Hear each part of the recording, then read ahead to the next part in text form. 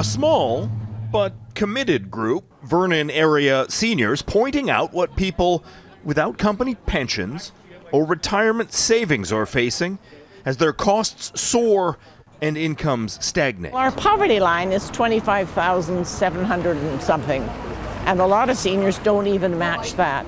And the dates are good. For low-income seniors, the math doesn't quite add up. The Canada Pension Plan, or CPP amount, depends on how long someone has worked, but old age security maxes out at $707 a month and peaks at $778 for those 75 and older on lower income. With guaranteed income supplement, the total tops out at $1,057. We need to look at seniors and increase their pensions and give them some respect. Where most seniors feel the pinch is around living expenses. Rent often more than the pension they live on.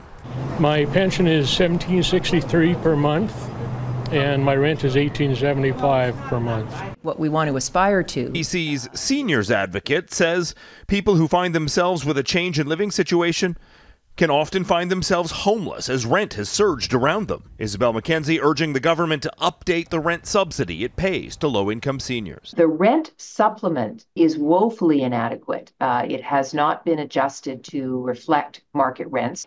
In a statement, the BC government says income-tested tax credits are coming in the spring, one of several items aimed at making life easier for seniors.